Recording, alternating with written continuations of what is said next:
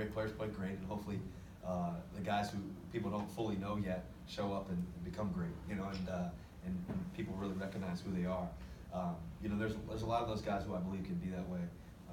I believe a guy like Malik is one of those guys. Turner, he's been special all year. You saw Homer this past week and how he played. He played a great football game. So hopefully he can be one of those guys. There's a lot of players, and so at the end of the day, it comes down to execution, and hopefully we can do that.